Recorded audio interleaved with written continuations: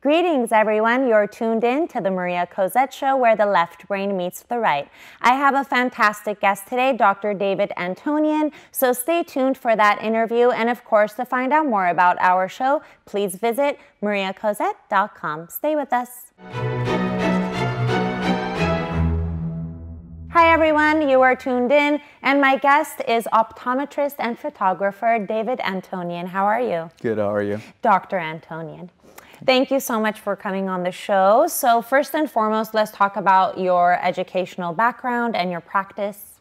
First and foremost, I want to thank you for inviting me over here and giving this opportunity. I'm very excited. My pleasure. I'm equally excited. Thank you. And you can call me David. Okay, perfect. David. So let's talk about all the wonderful things you've done in your educational journey, and then, of course, your LA-based practice. So I graduated UCLA. I got my bachelor's in biology, integrative biology and physiology. And then afterwards, I went to UC Berkeley, and I got my doctor of optometry from there. Amazing. How was Berkeley? It was tough. It was tough, I'm sure, yeah. but you know, at the end, when you end up doing what you love, then it's all worth it, right? Yeah, it ends up being very rewarding. Perfect. Yeah. Okay, and then tell me a little bit about your practice. My practice, well, I started first, I was an associate optometrist for the last 3 years, and then I would see a lot of people that had this things called binocular vision issues, and it's the way the eyes work together. Okay. And during a regular eye exam, these issues are not really uncovered easily. It requires a lot of time, a lot of equipment, so I would have to refer these patients out to another specialist, where I was very kind of passionate about it. You know, I wanted to help them myself, so I decided to open up my own specialty clinic and be able to help these patients myself.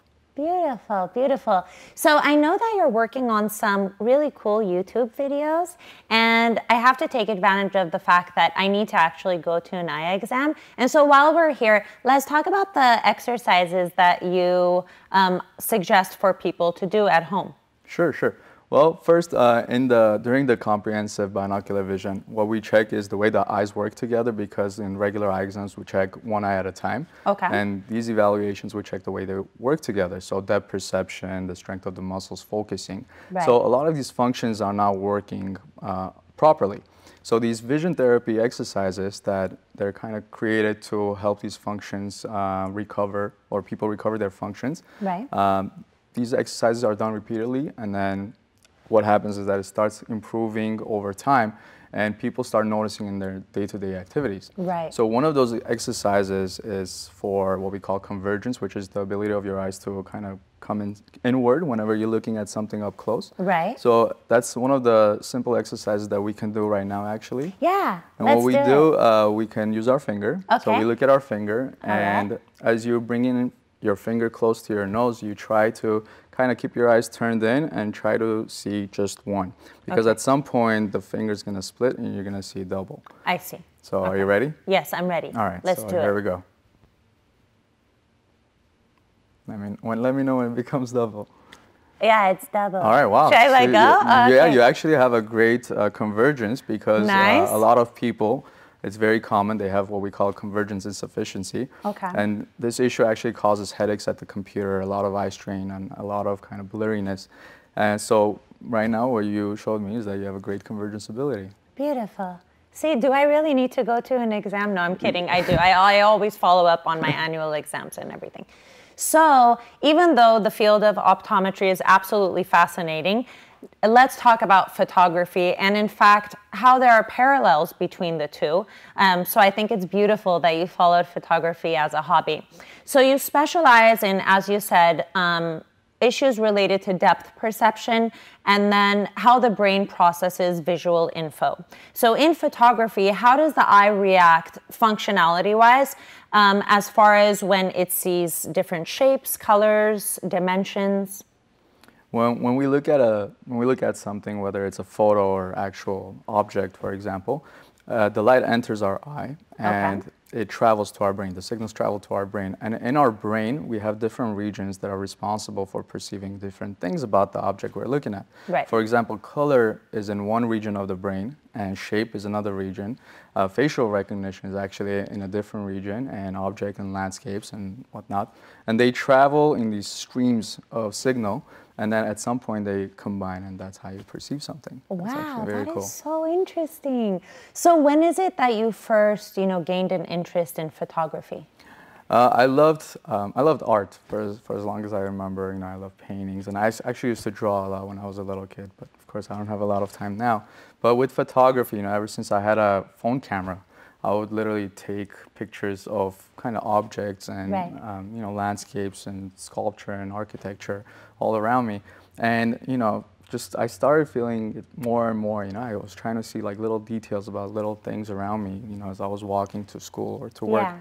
And my sister, noticing my love for photography, she actually got me a professional camera, like for a graduation present. What a good sister! Yeah, and I've been using it every chance I get until recently. That is awesome. Our cameras, very advanced. Our phone cameras actually, they're very advanced. So now it's easier to carry a phone, rather than a big camera. Yeah. So when you don't have your big camera, actually, I know a lot of photographers, and that's the beauty of technology. There are a lot of amazing shots you can get with an iPhone. In fact, that's part of their marketing. Right. And so do you add anything to the camera as far as features? Are there particular apps you use or anything? Yeah, there's certain apps that, of course, we use during photos, to kind of edit out, like crop out the unnecessary detail to kind of focus the person's attention on on a particular object. So like generate depth. Yeah. And we actually use similar apps when we create YouTube videos. I forgot to mention that. So we create these YouTube videos, and in these videos we're kind of recording how to perform these vision therapy exercises that I prescribe my patients. Right. So I use a lot of the videos, I actually make them on my phone. And really? I use a lot of the apps to edit it out and put text and Would you like to do marketing videos for my show? I would love to. And you know what? That's a creative outlet in itself. Yeah, it's not very often that doctors are doing their marketing videos. I had an attorney here who also did the same thing, and I think that's awesome that you do that. So yes, I have a lot more to talk to you about the wonderful and colorful world of photography. So stay with us. I have Dr. David Antonyan. Hey everyone, we're back and you're tuned in to the Maria Cozette Show. My guest today is optometrist and photographer, Dr. David Antonyan. So let us talk about the similarities between the eye and a construct of a camera. Well, that's actually something that I say quite often to my patients. I always compare the eye with the camera. As we look at an object, the light enters to our eye and lands on the back of our eyes, the sensitive part, the sensitive tissue called the retina, which is similar to what happens when you take a picture with a camera. The light falls on the sensor in the back of the camera. Right. And similar to the camera, as we look at different objects at different distances, what happens is that our eyes change their focus depending on the distance of the object, just like a camera's focus. That's so beautiful. It's actually literally made like an eye. Yeah, that's why I was saying earlier, I think it's so cool that you took up photography and you're an optometrist. I mean, it's a perfect match. And so let's talk about what are the favorite things of yours to photograph? Well, like I said before, I see the little kind of details about certain things as they cross my path. Right. So I love to take pictures of inanimate objects. And I love nature and architecture, sculptures. Nature, yes. Yeah, like trees and flowers and mountains and things like that, which is in Armenia. There's so many things to take pictures of that I just fell in love. Yeah, so in Armenian, you would say "Achker chikashtanum." Yeah. So that's a perfect segue. I want to hear about your experiences in Armenia. Tell me about that. Yeah, Armenia. Well, I hadn't been to Armenia for 20 years. I was only 11 when I came here, and I remember when we first came here, I would miss it a lot. So every single night, I would have dreams of Armenia, and these dreams ended up fading away over time. So the first night, we landed in Armenia, and it was 4 a.m., and everything felt like a dream, just like I remember when I was a kid. So I was just, I couldn't believe that it was real. And every single day I would wake up super early at 8 a.m. and I would try to take in as much as I could. So I would try to cross through every street and try to see every landscape and every skull. And by the way, every little intricacy. Yeah, it is so beautiful. So I couldn't get enough. I would literally stay out until 5 a.m. and I would try to take pictures of everything. Yeah, and what were your favorite places that you visited? And I was going to say, by the way, if you woke up at 8 a.m., there was probably nobody on the streets, because I noticed that. Yeah. First time I went there, I was so excited. I'm like, I'm going to wake up super early. And then I went outside, there was nobody, crickets. I'm like, they're like, anyway, so what are some of the favorite places you visited? The nature there is stunning. Yeah, so... And the churches. And churches, yes. Yeah, we went to a lot of monasteries and churches, and just it was amazing to me at the locations they were at and how difficult it must have been to build those churches. Right. And how beautiful they were. So I actually I took a lot of pictures of the churches and the kind of the forest, like Dilijan. We went to Dilijan, and the nature over there was so beautiful. Pretty, yeah. So yeah, so I took a lot of pictures there, and of course Yerevan, just tons of statues. Like there wasn't enough space in my phone to take pictures of things. Perfect. I had constantly like just upload it, you know, into the internet and then delete it and do it all over again. Yeah, and I feel like, of course, we have a natural connection with the country because it's our home, but also I love that in recent years it's gotten so much publicity, as you know, and now it's on top lists of places to visit. So I'm really excited about that, and of course it's a beautiful country. Yeah, and it's ours, and I love it, yeah. And so this last question I ask all of my guests, and so I'd like to know, why is it important for a professional to be multifaceted and to have a creative outlet or a hobby? I believe having a creative outlet is very important because it kind of takes away from the everyday mundane functions that we have that could be repetitive and kind of boring. So that's our kind of chance to disconnect from reality and just escape into this kind of space where we can, you know, where the time freezes and we get to appreciate the beauty around us. Yeah, perfect. Very well said. Thank you so much for coming on the show. Thank you for having me. Of course, my pleasure. I wish you all the best of luck in all your creative endeavors, and I hope you take the most brilliant pictures and everything, and that you're inspired all along the way. So stay with us. We have a lot more to talk about on the Maria Cozette Show. The Art of Giving, where we spotlight a charitable organization.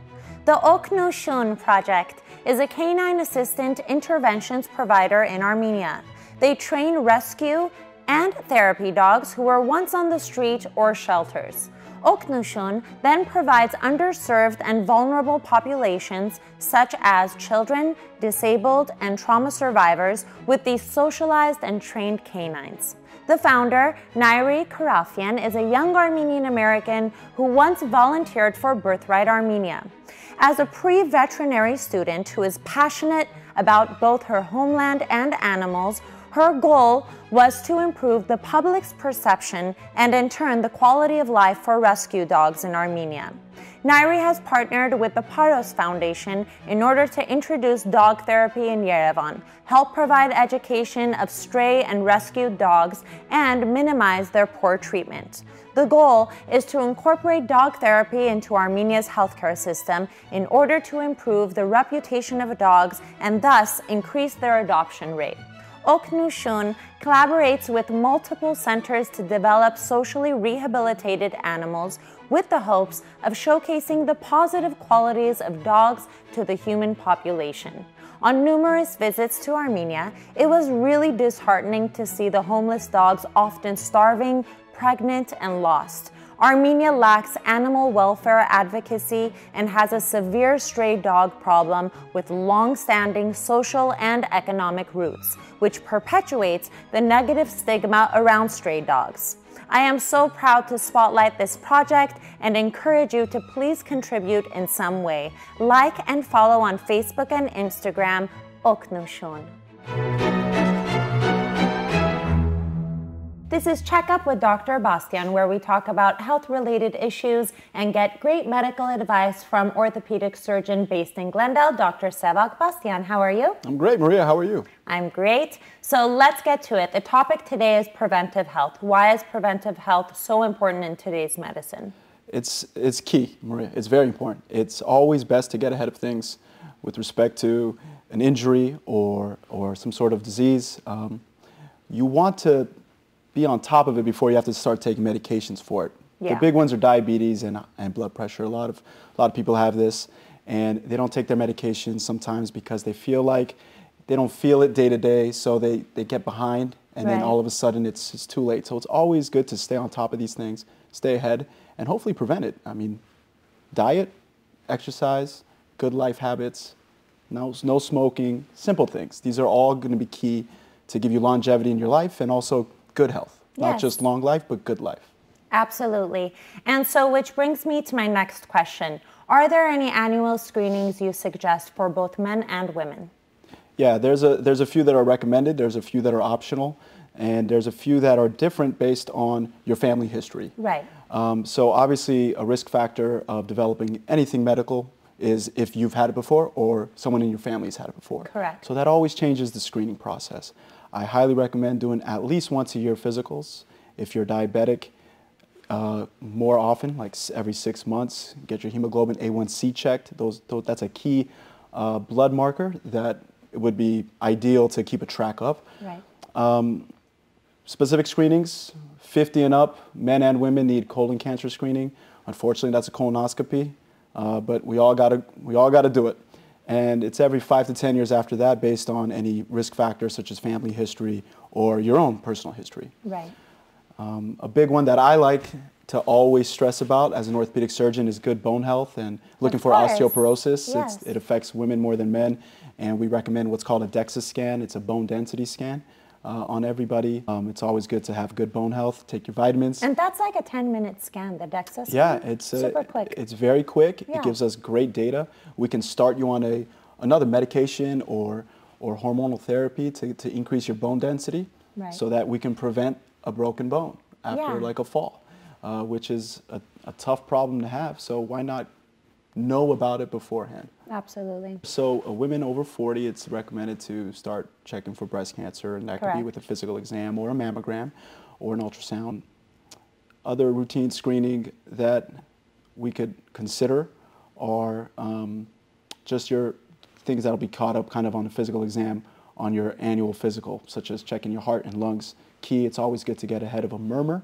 If you pick it up, I actually have a family member who just got that picked up, and we're glad that we picked it up early because now we're working it up, and it's good to know this thing earlier rather than later. So now it's time to debunk the myth. So every segment we're going to debunk a popular myth. So today's myth is drinking 8 glasses of water a day. Is that myth or truth, Dr. Bastian? So drinking water is always great. There's no objective specific number of this is the number of ounces you're supposed to drink. It's always different based on man or woman and your weight. A good way to judge it is really the color of your urine. That's kind of a good way to know if you're hydrated or not. If it's clear, that means you're pretty well hydrated. Hydration is key. It's like flushing out your system. The solution to pollution is dilution. And that works not just with water in the body, but it works with infections. It's what we do surgically to clear infections. We open it up, decompress it, and then wash it. Solution to pollution is dilution. Perfect. Well, thank you so much for checking in, Dr. Bastian. Until next time. Stay tuned for more of the Maria Cozette Show. Know the Greats, where we spotlight a legend. Joseph Nips invented the first camera. He developed his interest upon working with his brother Claude on various experiments. The very first trials and errors with lithography led to the potential of using light to produce images in 1816.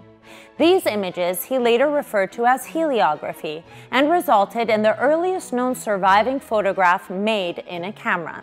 In 1827, Nips traveled to England to visit his brother, and while there, he was introduced to famed botanist Francis Bauer, who recognized Nips's discovery.